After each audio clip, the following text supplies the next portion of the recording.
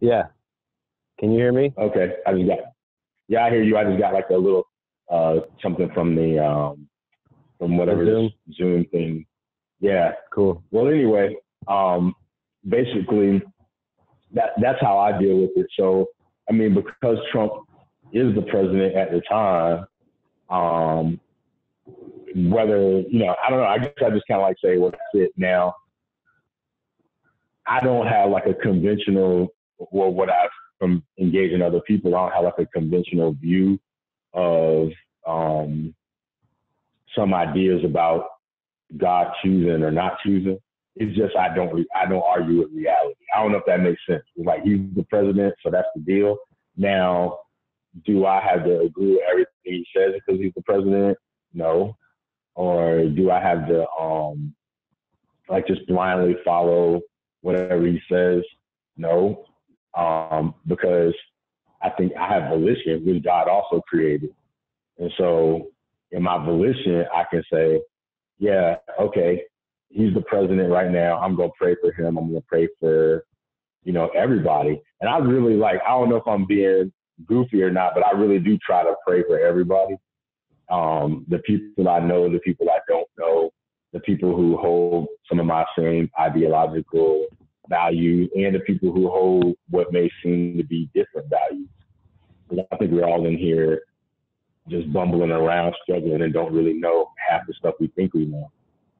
So we all need prayer. So that's kind of how I roll. I mean, yeah. Now, if you ask me if I were God, would I chose him? If I would be like, nah. You know what I mean? But I'm not. So. Yeah.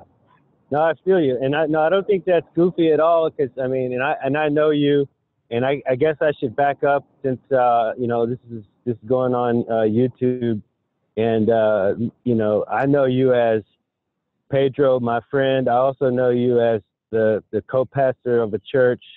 But Yeah. Can you just introduce, just tell us a little bit about who you are? Just take a half a minute to a minute.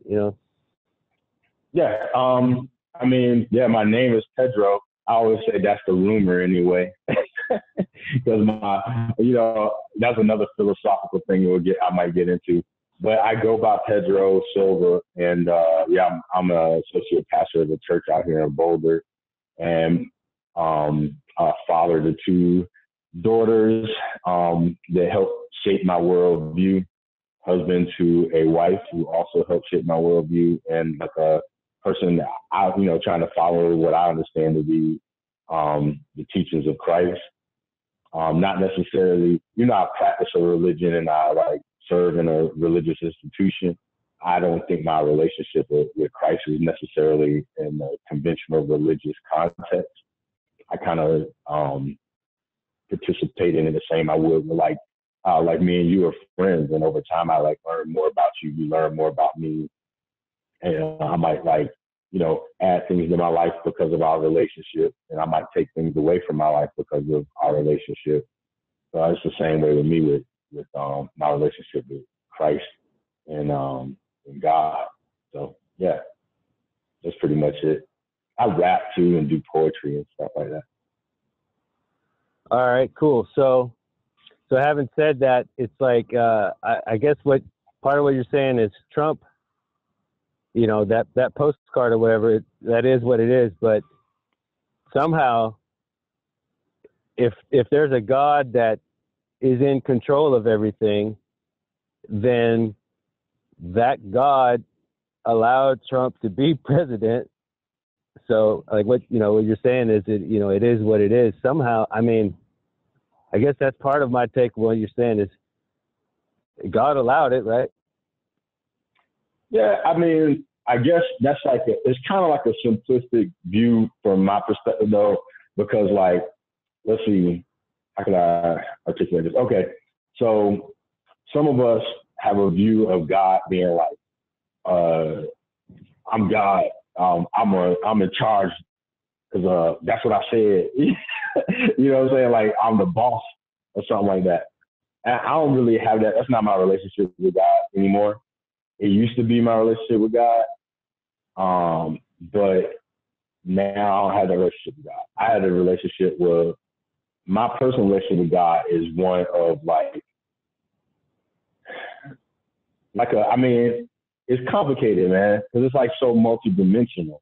It's not, it's like I can look at God when I was a kid, I used to always look at God as a father because I didn't grow up with my dad. So I needed God to be father all the time. So that was like my concept. And that's also what I kind of got taught in church. But then we used to also sing songs that say, you've been my father, you've been my mother, you've been my sister, my brother too, and all this stuff like that in church. But we only, we talked about how God brought us from a mighty long way, but we only related to God as Father. And to me, I think that like when you contextualize or limit a relationship to a certain context, it's not saying that that that's not true, but it also limits it because like my let's say for example my kids, like for the early part of I'm their dad, and I might have to put my earphones might die in a second, but I'm their dad, so I might relate to them just like, hey, I'm your dad, and I might sometimes even say, hey, don't put your finger inside a light socket, and I might not even stop to explain to them why. I might be like, because I'm your dad, and I said so, because I really don't want them to get hurt. So that's like the way I might relate to them.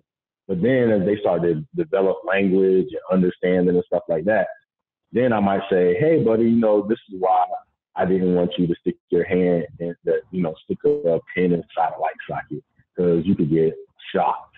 But I might say it a little bit different. Then they go, okay, Dad, I understand. And then they start making some different choices. Our relationship develops and they have like different capacities. Then they might start learning some more stuff. And then we just kind of go back and forth and we grow in that relationship.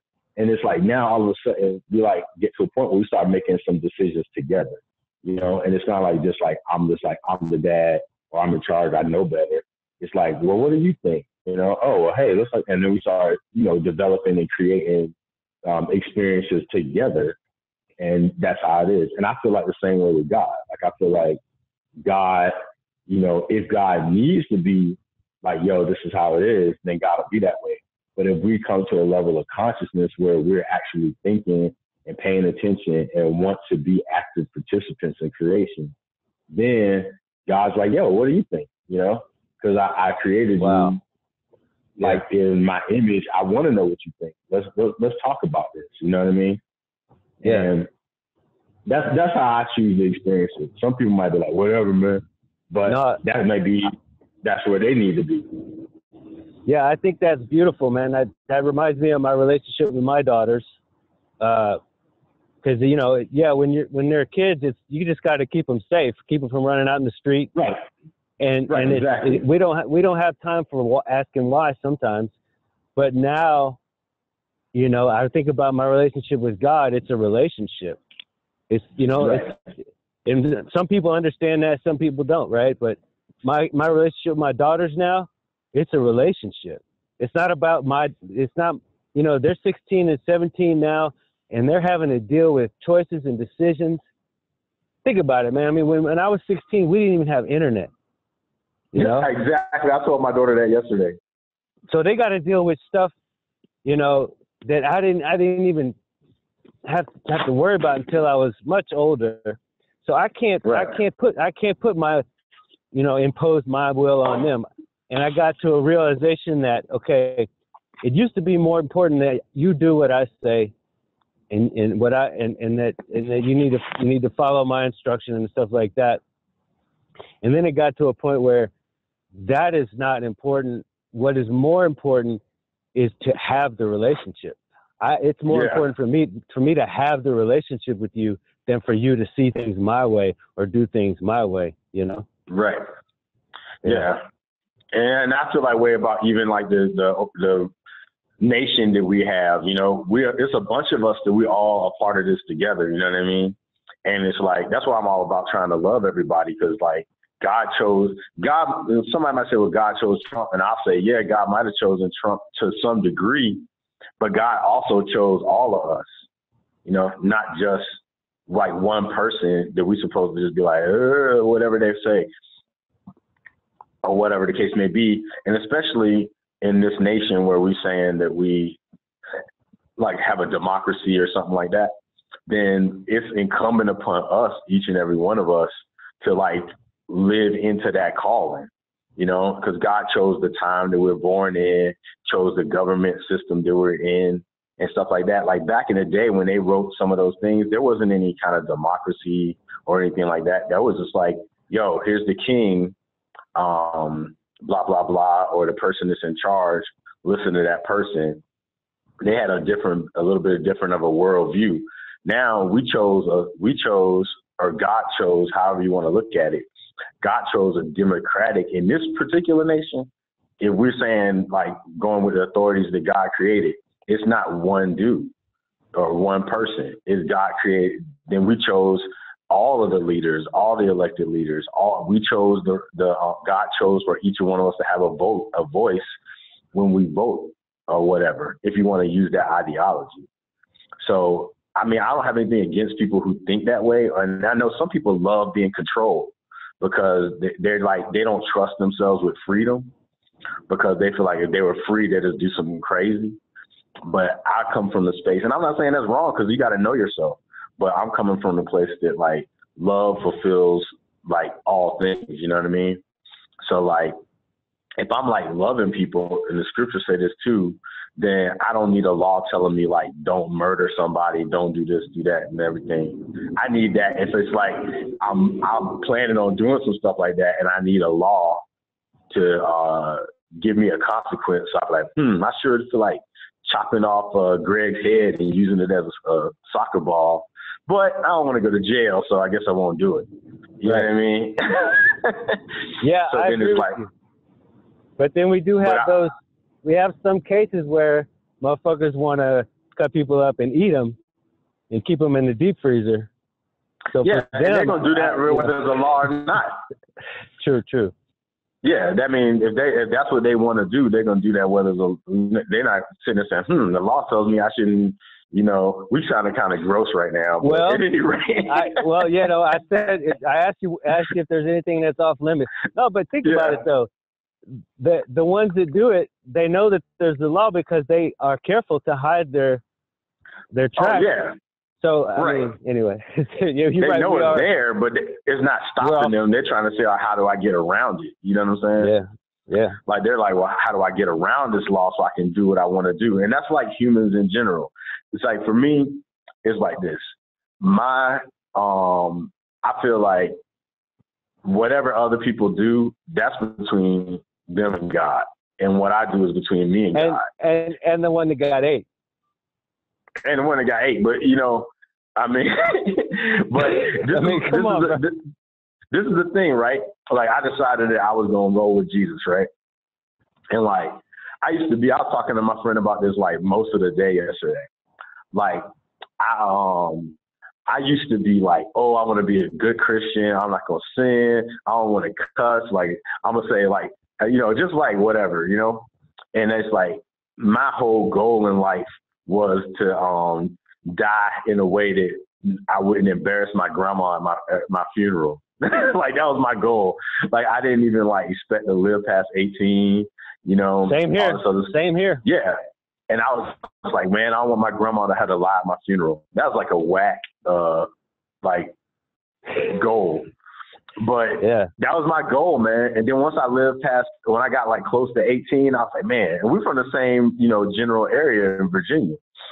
And once I was like, dang, I'm 18 and I'm still alive. Let me get out of here before they can find me. Yeah, I gotta figure some stuff out. Yeah, so I left, went in the military, everything. But I still had this thing in my mind, like, okay, you know, I'm probably not going to make it, but I just still want to just have a good funeral. And when I was going through trials and tribulations, like, I volunteered to go to Saudi Arabia. I'm kind of speeding this up, but I volunteered to go to Saudi. And I was up in there, had my last words in my head that I was going to go over there and then somebody was going to kill me. And I was going to be like, I love God and I love my wife. Right. Because I was trying to, like, I thought I was following God, but I was like really following like people in the church, and it's not the same thing. And like I realized that, and then I went like got all like kind of hurt and stuff like that. I'm like, oh, again, I'm speeding this up. I got hurt. Then I said, I'm rejecting God, but then I had to reject God in my experience, or to think I was rejecting God in order to actually encounter God. Because what I was rejecting was like the church and religion. Mm-hmm. And not in general, but just in the particular circumstances. And then I like encountered God in my experience, you know, in a random place, you know, in the desert, in a random hotel. I don't even remember where I was. And then in Saudi Arabia or in the no, I didn't even go to Saudi Arabia. This is like in somewhere between Michigan and Arizona. I don't even know. I wrote some blog posts about it. You had to go back and look them up. But it's called Road Trip with God, DMX, and 20 something bottles of water. But anyway, so I was going through all that stuff. And then when I came out of it, I was like, my mind was like, okay, I was mad at God. Let's just say I thought I was mad at God, like Lieutenant Dan and Forrest Gump. And I was like, but so my soul kept telling me to pray. But I didn't really want to, because I was like just hurt because of what I thought was unfair.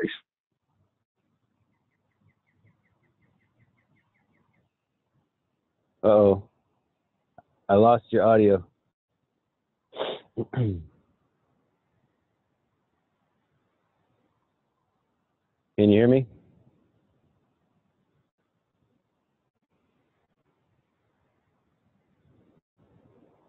Having some technical difficulties.